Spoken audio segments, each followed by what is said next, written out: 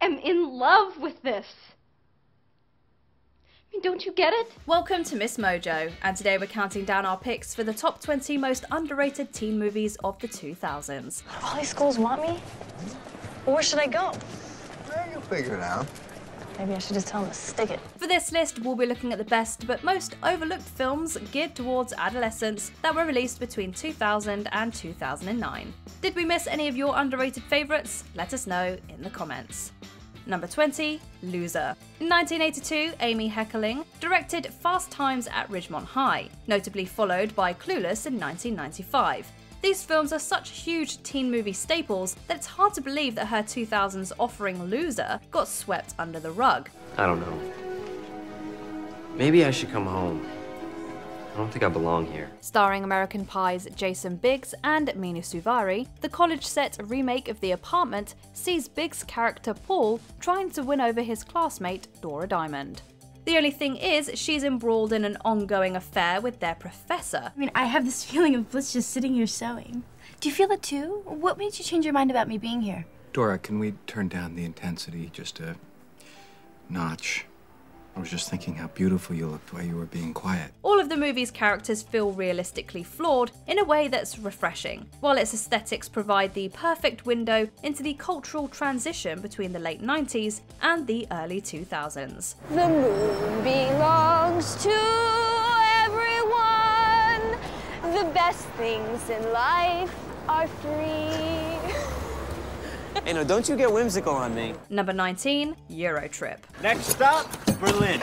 Ah, the 2000s, when dial-up was still relatively commonplace and people were far more naive about online romance. Enter Eurotrip, a movie about an American teenager who learns that the long-term internet pal he's been referring to as Mike is actually a woman named Mika.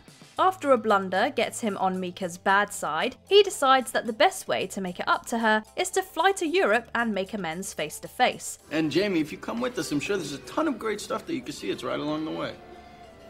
We can go to Denmark. I love Denmark.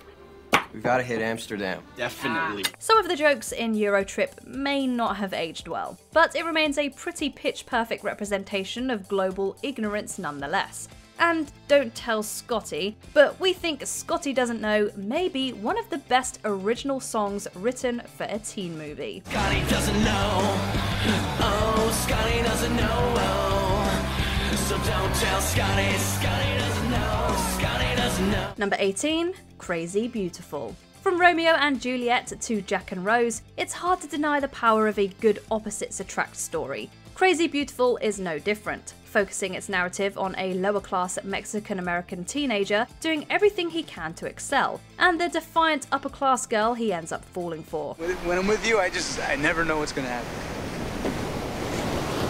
It's weird because my life is so planned out. What makes this movie special is its complete dedication to its characters and their backgrounds. Crazy Beautiful never shies away from airing out its protagonists' differences, forcing them to consider how their radically different upbringings have made them who they are. This nuanced love story is all exceptionally acted by Jay Hernandez and Kirsten Dunst, but it's largely overlooked in favour of their more popular projects. I don't give a about anything else right now, okay? Midterms, grades, Annapolis, your father. I want to be with you. Number 17, Band Slam. From 2006 to 2008, Vanessa Hudgens blew us away as Gabriela Montez in the hugely popular High School Musical films. But in 2009, she appeared in another musical rom-com that didn't get nearly the same amount of buzz. The 5 is silent. Band Slam is about a burgeoning rock group fronted by the talented Charlotte, who hopes to defeat her ex in an upcoming Battle of the Bands. Trials, tribulations, and a love story emerge, but after eventually teaming up with Hudgens' Sam, the 5 is silent, it seems that the group may have a chance. The only thing that matters is seeing you guys kick some serious butt tonight. And you're singing Phil's song. David Bowie also appears as himself in what would be his final performance on film, excluding posthumous releases. In spite of its failure at the box office, Band Slam was surprisingly well liked by critics, earning an 82% on Rotten Tomatoes. They were ridiculously good! Who are you? You are, where did you come from? Number 16, Brick. Rian Johnson has made quite the name for himself in recent years, writing and directing Knives Out movies, as well as Star Wars The Last Jedi. In spite of his fame, Johnson's directorial debut, Brick, is still unknown to most. So I'm gonna walk from this, brain. I'm gonna drop it. Walk from it. Drop it. It's your thick, Brendan. Yes, I am. The teen noir stars Joseph Gordon-Levitt as a reclusive high schooler determined to solve a murder mystery that hits too close to home. Much like Rian Johnson's later works, the movie has wonderfully smart dialogue, adequately high stakes, and an undeniable charm. No Zippo. 1250 Vista Blanca, the ink blotter on the desk in the den or the basement of the house with the tacky mailbox. Granted, Brick is a bit more serious in tone than the average teen movie, but it strikes the perfect balance between its hardball detective story and its high school setting, making for a uniquely compelling watch. Yeah? Yeah. Oh yeah? There's a thesaurus in the library. Yeah's under Y. Good, I'll wait. Number 15, Sydney White. We know Disney's live-action remakes are good, but we think Sydney White deserves some love of its own. The college-set comedy brings new life to the centuries-old story of Snow White. Let me give you one tip, Sydney. I'm the last person you want to mess with. No, you're the first. Sure, it may not have gotten the same attention as its Shakespearean predecessor, 10 Things I Hate About You, or even 2003's Peter Pan. But it's still an enchanting and worthwhile adaptation. Did the Avengers give up when the Black Knight sprayed New York with that foam that left everybody stuck to the ground? No! No. With the help of a criminal glue specialist, they freed everyone! I'm your criminal glue specialist! Indeed, the film's biggest draw isn't even its source, but rather its star, Amanda Bynes. The actress gives a comedic performance fit for a powerhouse, keeping us engaged even when the film's writing isn't necessarily up to snuff. Throw football like Matt Leinart. Fearlessly conquer fraternity bathrooms. And clean up nice to boot. Well, I'm more of a Peyton Manning. Leinert's a lefty. Marry me. Number 14, Bend It Like Beckham. Even if you're not a fan of soccer, it's hard not to be a fan of Bend It Like Beckham. Mrs. Bamry, you must be very proud of your daughter. Not at all. She shouldn't be running around with all these men showing her bare legs to 70,000 people. She's bringing shame on the family, and you three shouldn't encourage her. The coming-of-age dramedy focuses on Jess, a British Indian Sikh with traditional parents and a passion for the sport. Predictably, these two things do not mix, and Jess must sneak around with her new friend Jules in order to play the game she loves. Where do they think you are? At work. I think I've got a job at HMV. Blimey, that's not on. Indian girls aren't supposed to play football. Although the two protagonists are ostensibly straight, the film has gained a devoted and loving following of LGBTQIA+ women who see themselves in the pair. The film has also been praised for its portrayal of its South Asian protagonist, whose culture is consistently respected even as she forges her own path. What else can your father ask for? At least I've taught her full Indian dinner. The rest is up to God. Number 13, John Tucker Must Die. Some of the best teen movies also have the best revenge plots. John Tucker Must Die is one more strong example in this noteworthy subgenre. John Tucker, there's only one guy out there for me. But you are not him. Damn. You are gonna be a legend. This comedic tale follows three teen girls who realise that unbeknownst to them, they share a boyfriend. Determined to get back at him for his infidelity, they team up with new girl Kate and decide to destroy him. Ooh, who do I make my check out to? He's totally indestructible. We give him herpes, they give him an award. Fake herpes, Mom. No, it was a whole reputation thing. It's a long story. Sure, yeah, the old fake herpes reputation thing. It's endlessly entertaining, with a punchy script and a number of surprising plot twists. Sure, Jenny McCarthy was nominated for a Razzie for her performance in the film, but that performance just adds to the film's pure dumb fun. At the end of the day, isn't that what everyone truly wants out of a teen comedy? Ooh, a little preview? No, I want you to wear them. Number 12, Aquamarine. Don't you see? You just proved to him that love exists. It can be hard to find a teen film that champions platonic love as much as Aquamarine does. Though it's not without its romantic subplots, the real heart of this story is the female friendship between Hayley and Claire, and their new fantastical mermaid companion, Aquamarine. If it sounds a little cheesy, that's because maybe it is. But honestly, a little cheese never hurt anyone. In fact, the movie's charm and innocence are its greatest assets. They provide a lovable and light-hearted escape from reality, making us believe in the existence of mermaid magic, even if momentarily. Race you to the pier. No, wait! Let's just float a while. I want to enjoy this. Has this been the best summer ever, or what? Number 11, Sky High. With Marvel and DC constantly putting out new films and series, it's easy to feel superhero fatigue. Fortunately, there's one superhero movie we'll never tire of. The 2005 teen comedy, Sky High. He's strong. I'm strong? He's super strong. Its plot may be a little predictable, while the costumes and characters are delightfully of their time. But when the story is as fun to watch as this one, none of that even matters. Plus, Wonder Woman actress Linda Carter plays the school's principal, while Birds of Prey Mary Elizabeth Winstead is the big bad. Daddy's little girl.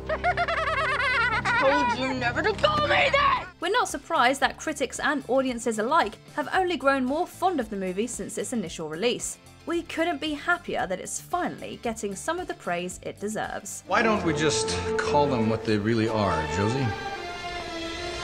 Heroes. Number 10, Slackers.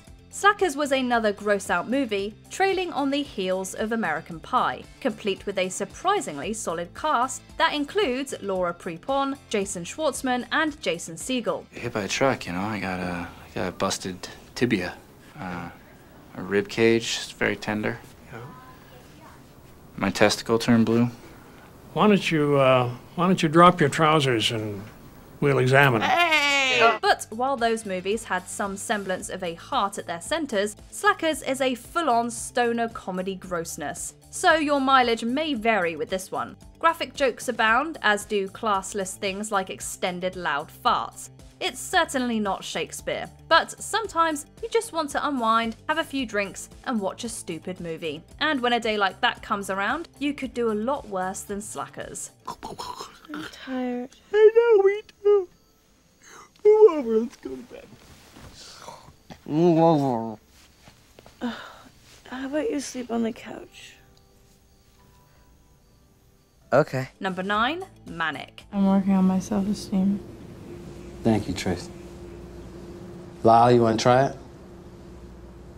Why are you here? Manic is like One Flew Over the Cuckoo's Nest, only with a cast of teenagers and young adults. It stars Joseph Gordon-Levitt as Lyle Jensen, a smart young man prone to violent outbursts who is sent to a psychiatric facility. While there, he gets to know his fellow patients on a personal level, including love interest Tracy, who is played by Zooey Deschanel. It's like I'm surrounded with badness, like an aura or something. In here.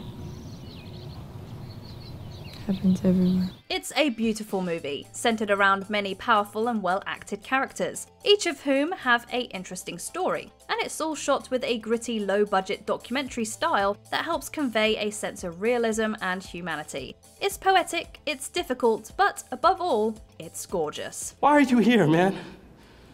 Why are you alive? Do you want to be alive? Life is a struggle, Lyle. That's it. Number 8, Stick It. Stick It is like a spiritual successor to Bring It On. It was written and directed by the same writer, Jessica Bendiger, and it follows the squad of a physical sport, only this time it's gymnastics instead of cheerleading. Glad to see you haven't lost your love of accuracy, Joanne. Well, at least I didn't make it all the way to Worlds. And, choke. Missy Peregrym plays the rebellious Hayley Graham, who is enrolled in an elite gymnastics program and trained by the always brilliant Jeff Bridges. We have no idea what Jeff Bridges is doing in a movie like this, but who cares? He's awesome.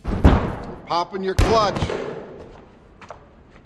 Hayley, I'm not going to tell you to play it safe because I'd be wasting my time. You want to throw hard tricks, throw hard tricks. When you want to control them, see me. The movie is good, light-hearted entertainment, and it's filled with some incredible gymnastics action that awes and dazzles. If you liked Bring It On, you should definitely check out Stick It. Deja jealous, Joanne?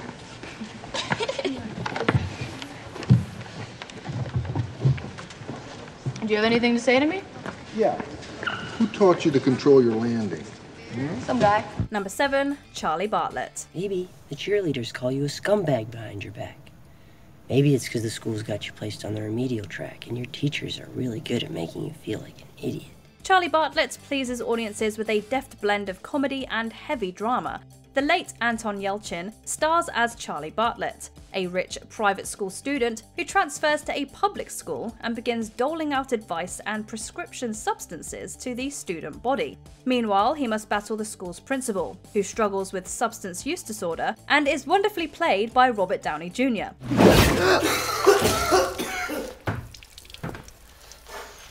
What over here?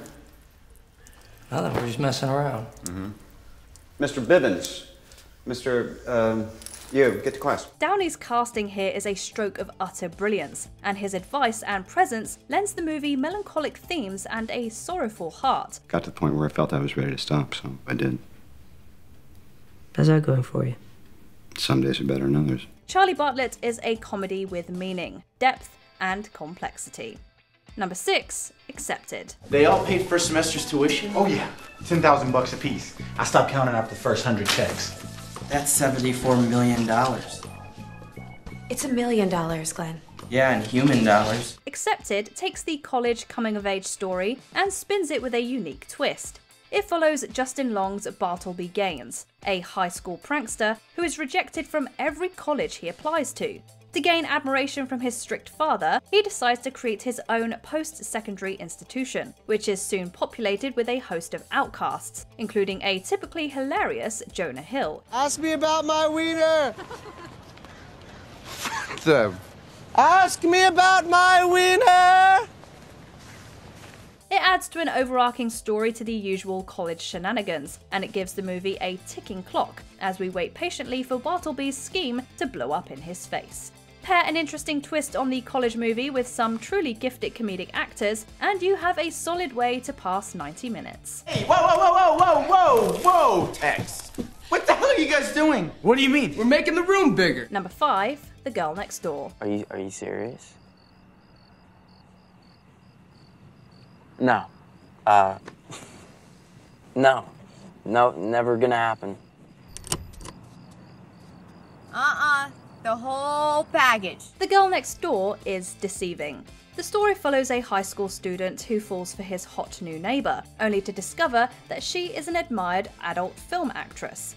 And while it was marketed as a raunchy teen comedy in the vein of American Pie and Slackers, it is actually a surprisingly sweet story concerning prejudices, the loss of innocence, and falling in love. I don't belong here. What do you mean? What about starting over?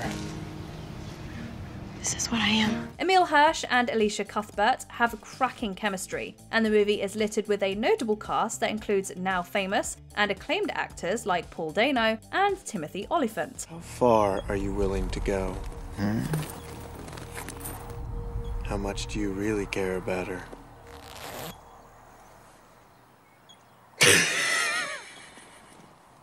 Joking, man. Don't let the marketing fool you. There's a lot more to The Girl Next Door than dirty jokes and Alicia Cuthbert looking sexy. Number 4, Ghost World. Don't turn around. What? Don't turn around. Damn it. Oh my god. You guys, I can't believe we made it. Yeah. You graduated high school.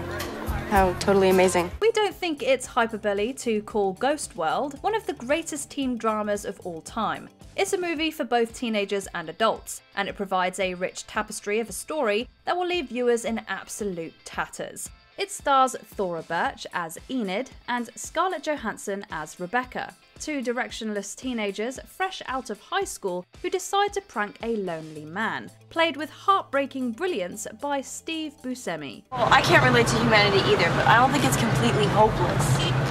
Well, it's not completely hopeless for you. What results is a touching but ultimately tragic story about the complications of growing up, social isolation, and the tempting call of direction and ultimate meaning. Few teen movies are as mature as Ghost World, or as good. He doesn't even need that wheelchair, he's just totally lazy. That rules! No, it really doesn't. You'll see. I get totally sick of all the creeps and losers and weirdos. But those are our people. Yeah, well. Number 3, Whip It. The last time I wore skates, they had Barbies on them. You know, none of us knew our ass from an elbow pad when we started. You should come to tryouts on Tuesday. You have to be 21. You're 21, right? I'm 22. Whip It shares its DNA with many outcast falls in love with a niche sport movies, including Stick It. Heck, even the titles are similar. That said, it has enough individual charm and personality to transcend its rather tropey story. Whip It was directed with aplomb and infectious energy by Drew Barrymore, and it stars Elliot Page as a misfit who finds meaning and acceptance in a roller derby league. Came in second out of 2 teams. We're number 2! We're number 2! We're number 2! We're number 2! While the movie features dizzying camera work and frenetic derby action, it's a deeply personal coming-of-age story, based around writer and professional derby skater Shauna Cross's real life. With this movie, Drew Barrymore proved that she had learned a thing or two from all the esteemed directors that she's worked with over the years. Hello? Ruthless, it's the championship. Don't even tell me you can't make it. I can't. Is it her mom? Let me talk to her. I'll knock her out. Number 2, Orange County. And of course, Arthur is on the board, so... Excuse me. Sorry. Sean, have you seen my piss? My parole officer called. He wants that piss. You really can't go wrong with Colin Hanks and Jack Black. Colin stars as an overachieving high school student named Sean, who desperately wants to attend Stanford to study under his favourite writer. However, he is rejected after his airheaded guidance counsellor mixes up his transcript with that of a lesser student. No, I didn't. Yes, you did. No, I didn't. Yes, you did. You just don't throw accusations around here. This is nobody's fault. Yes, it is. It's your fault. Determined, he, his girlfriend, and his stoner brother scheme of various ways to get into Stanford without a legitimate acceptance. This little chump's gonna cry wee wee wee all the way to the biznang. You know what I'm saying? Yeah. The script is smart while still finding time for wacky antics, and Sean is a surprisingly deep and complex protagonist. Therein lies the magic of Orange County. It's a teen romp that still finds time for things like logic, character, and emotion. It's refreshing, much like a juicy orange. Before we continue, be sure to subscribe to our channel and ring the bell to get notified about our latest videos. You have the option to be notified for occasional videos or all of them. If you're on your phone, make sure you go into your settings and switch on notifications. Number 1, Saved. Oh, you're so lucky, Hilary Faye. Yeah, I could have had a Lexus Gold Edition, you know. Wow. Roland is blessed with such a thoughtful sister. In countries like China, Hilary Faye probably would have been killed at birth. Yeah. And then where would you be, Roland? China. Saved is much heavier than most teen comedies. While it's certainly cute and funny, it also touches on some pretty controversial and complex themes such as religious ostracism and teen pregnancy. The story concerns Mary Cummings, a senior at a Christian high school who suddenly finds herself pregnant and subsequently demonized and shunned by the religious community. Saved conveys a unique and rewarding story that is biting and fiercely satiric in its approach to religious intolerance. You're performing an exorcism? Yes. Get off me! Hey, Mary, we have got to get rid of the evil in you. It's God's will! It's a movie about proper Christian values and the virtues of love and acceptance, and it's masked by a heartwarming and hilarious high school comedy. If only all teen movies could be this smart. There's no room for moral ambiguity here. The Bible is very clear about this. So everything that doesn't fit into some stupid idea of what you think God wants, you just try to hide or fix or get rid of? Do you agree with our picks? Check out this other recent clip from MsMojo. And be sure to subscribe and ring the bell to be notified about our latest videos.